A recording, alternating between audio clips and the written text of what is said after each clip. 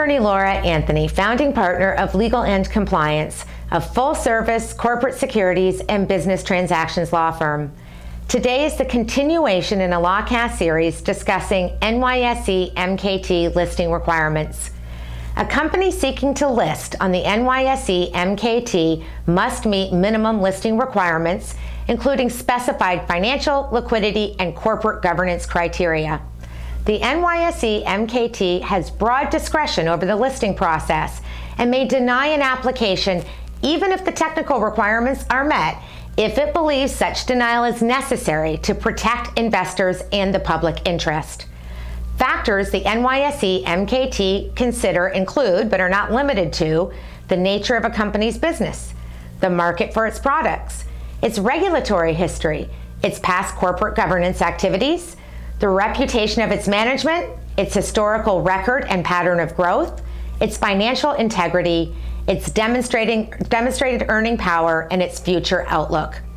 Once listed, a company must meet continued listing standards.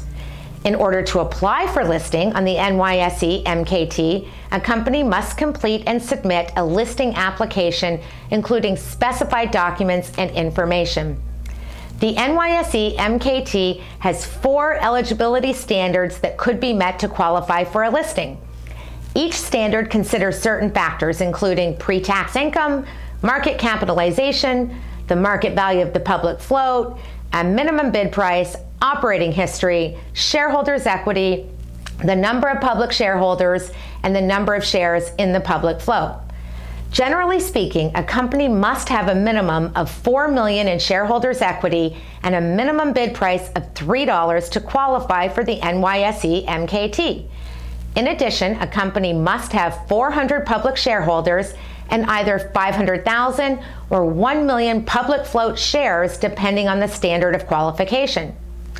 Also, depending on the standard used, a company must have either $750,000 of pre-tax income for the last fiscal year or 2 of the last 3 years and a market value of public float of $3 million, or a market value of public float of $15 million and 2 years of operating history, or a market value of public float of $15 million and a $50 million market capitalization, or a market value of public float of $20 million and a market cap of at least $75 million or $75 million in assets and revenues.